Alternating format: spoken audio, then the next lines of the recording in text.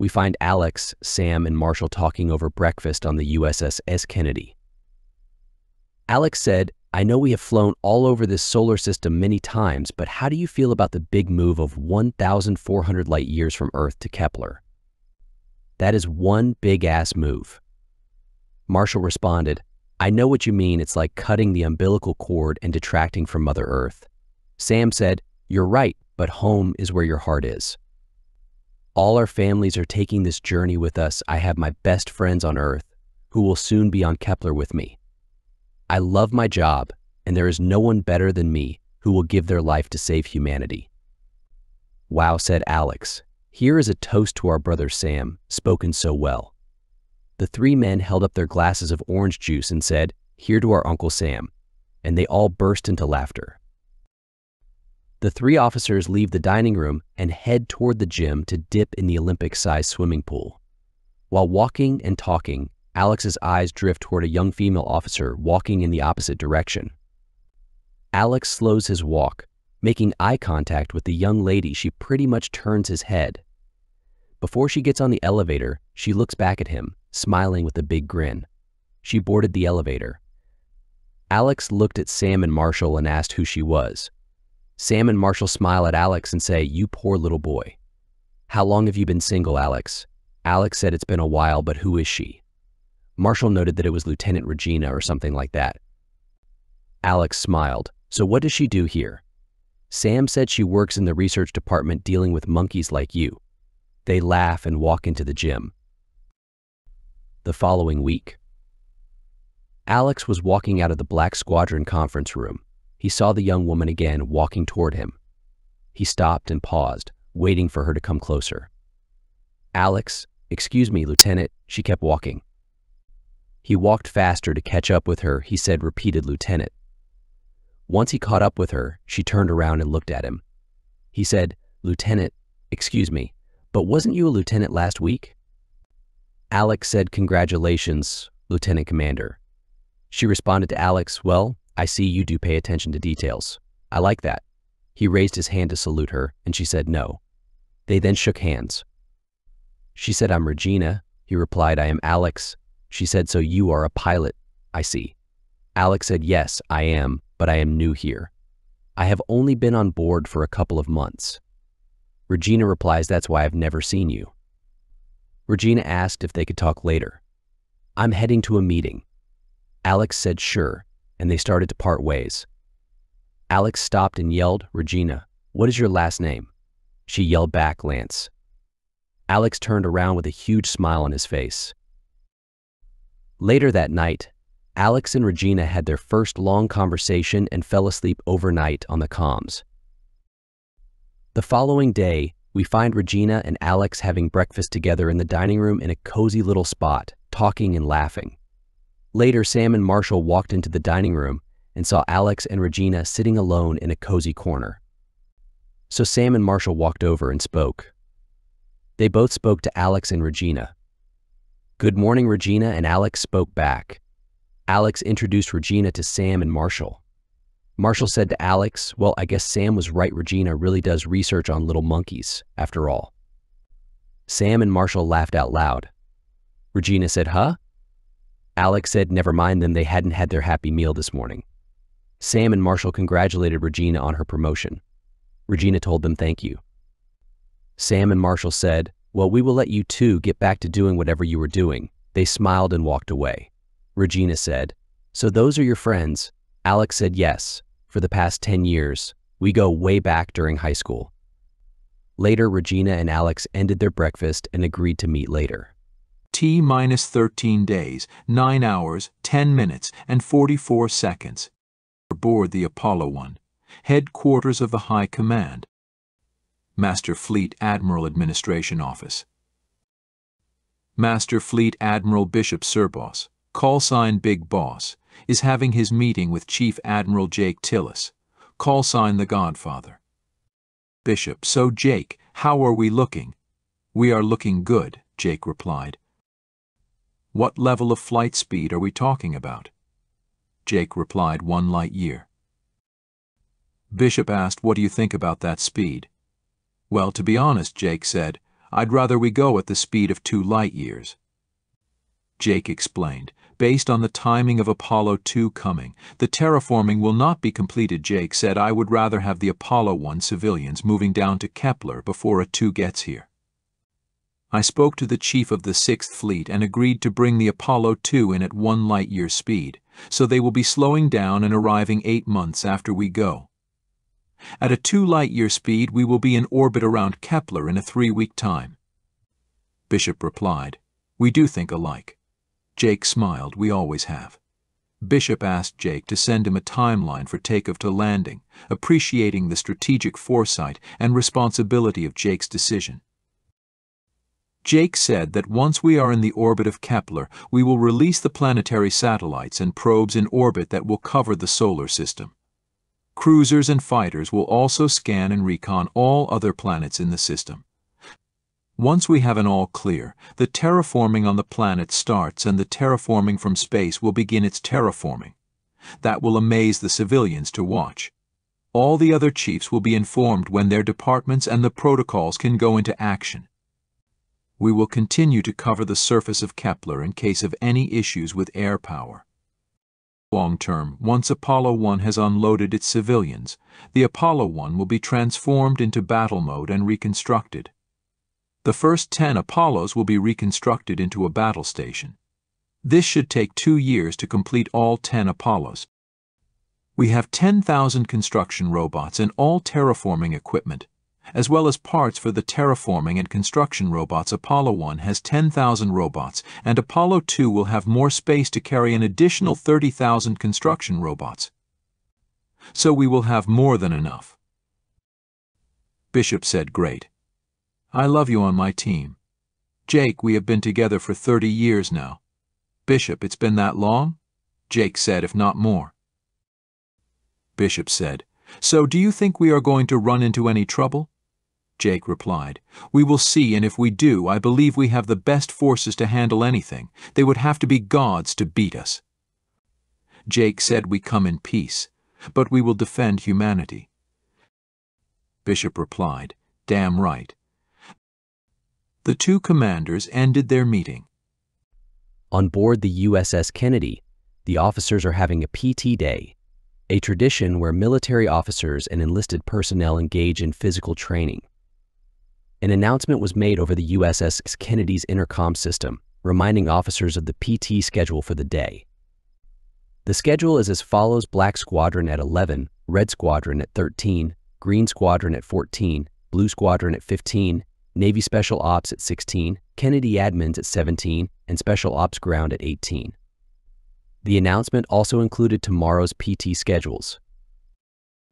Sam asked Marshall where Alex, the musclehead, was. Marshall said, I have no clue. Sam, it's 10:30. Sam said, more likely to do a kissy face with Regina, and they both laughed. Marshall said, I don't think they kissed yet. Alex walked in at that point.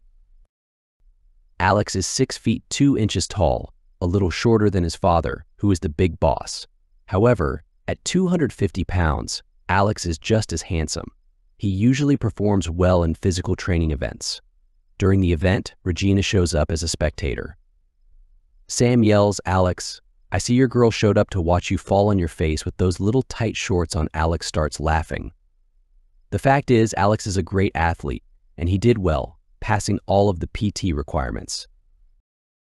Alex and Regina met for lunch, and during their meal, Regina asked Alex about his feelings for her.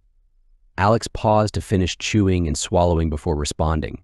He asked if she really wanted to know his feelings after such a short time, to which Regina agreed that it was not fair to ask.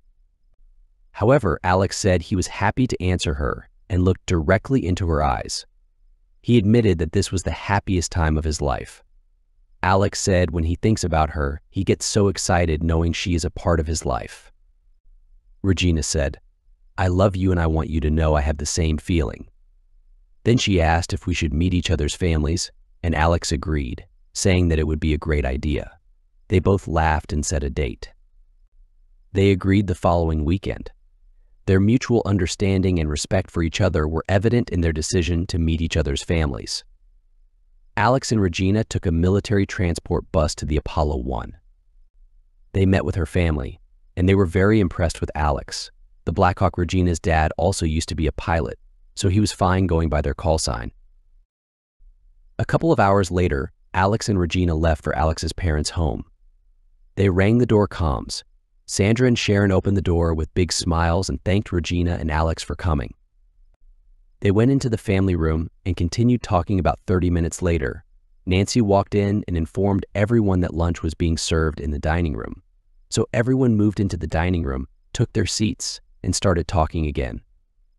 Regina was feeling very happy and relaxed. Soon, they heard the front door opening and footsteps approaching towards the dining room. Slowly, the dining room opened. Big Boss walked in, and Regina's eyes widened in surprise. Big Boss said, "Regina?" Sandra replied, "Hello, honey. This is Alex's friend," Regina. Alex said. "Do you know each other?" Regina turned to Alex and said, "Why didn't you tell me your last name, Mr. Blackhawk?" Everyone laughed. Big Boss explained that Regina works in the Apollo Research Center. Regina asked Alex, "So when did you plan to tell me your last name, Alex?" Alex replied, "Well, it wasn't really that important." Sandra asked, "How long have you two been dating?" Alex said, "Almost 3 weeks." Sandra told Regina that if it was anything special to her, she was the first lady Alex ever brought home to meet them. Regina smiled and held Alex's hand. "I have never taken anyone to meet my parents either," said Regina. Big Boss said, "I have known Alex all his life and Regina for the past 3 years, and I am very impressed with you both." Big Boss told Regina he did not want to discuss work during lunch, but he had a question. He asked her how the advanced translators were working out. Regina replied that they were doing great. Big Boss then informed Regina that he planned to meet with her and the chief next week. Regina agreed and said it would be great. After finishing their meal, Sharon asked Regina if she wanted to see the pool. Regina accepted, and they both headed over to the pool. Sandra looked at Alex. "Damn, home run, Alex." Big Boss added, "She is a genius. She has an IQ off the charts. We just promoted her." Alex said, "I saw." Big Boss said, "I have to agree with your mom. Home run. She is a keeper, my son. She is all class. I never thought of ever fixing 2 people up on dates, but she and you never crossed my mind, and it was right under my nose. I guess fate will always find a way." Big Boss said to Alex, "So you be the first to know." Alex said, "Know what?" Big Boss said that in 3 days, all Apollo personnel would have to report back on the Apollo to prepare for departure. Then Big Boss said, "You want the good news?" Alex said, "What's the good news, Dad?" Big Boss said, "Instead of a 2-month journey, your godfather Jake recommended we travel at a 2 light-year speed, and we will be at Kepler in 3 weeks." Alex shouted, "Yes, we will be very busy once we get there," said Big Boss. Sandra asked Alex, "How do you feel about Regina?" Alex said, "I feel like I never felt before." Sandra said, "Yeah, that's what your dad told his dad." Big Boss said, "And that is what I still tell him to this day." They all went out and sat around the pool. After a day out, Alex and Regina headed back to the USSS Kennedy. Alex asked Regina how she felt about the day, and she responded by kissing him. As she looked into his eyes, she said, "I love you, Lieutenant Alex Serbos." Alex returned the sentiment by saying, "I love you too, Regina Lance." With that, their night came to an end. T-4 days, 5 hours, 19 minutes and 30 seconds. Admiral Serbos and Admiral Tillis. The 2 men met in Big Boss' office. "Big Boss, welcome, Jake. What do we have?" Jake said, "Well, some big changes, but you decide how we are going to process this. The Apollo 2 can cut its time from 8 to 6 months after it's completed. They have the option to warp light years to Kepler or use the classified jump to Apollo 1. Big Boss asked what the pros and cons were. Jake said, "Well, there are very few cons about it. The big pros are we can get 30,000 extra construction robots and additional military robots. I think it's better to jump them to Kepler. Plus, the military will double in size and population as well, which we can more than handle. I spoke with research, and they will be more than ready to complete the Kepler surface shields. The shields are reverse tech. Any attack on the shields will cause the shields to absorb the energy or bounce off. Research and the military have completed the DEFCON robots. Big Boss, I never liked that name at all, Jake continued. Not all battle robots are grounds-based, some can fly. Big Boss, what are our ground attack forces? Jake smiles. Well, you know we can cloak all ships well. Research is close to developing drop pods for all ground forces. We will have the ability to drop our ground forces pretty much undetected. Research is hard at making cloaking uniforms. Big Boss, we need to make sure we keep that out of civilians' hands. We thought of that, too. Jake said all of those are still in development but close to being completed. Big Boss, I will announce today that all personnel are to return to the Apollo in preparation to Kepler. I will give the 24-hour notice in about 2 hours. Jake, that's a good idea. Big Boss said the military would have 48 hours to say their goodbyes and report back on their ship. Big Boss asked Jake, how are you and Laura? Are you all good to go? Jake replied, we are set to go. How is Max? Jake said his unit is 110% and special ground ops are ready when needed. I spoke with General Case earlier. Big Boss said that's good to hear. Max is Jake's son, a major in the Marine Corps, Special Ops Ground Force. Great work, Jake. Jake stood up, gave Big Boss a salute, and exited the office. 2 hours later, Big Boss broadcasted his fleet-wide announcement to all military personnel.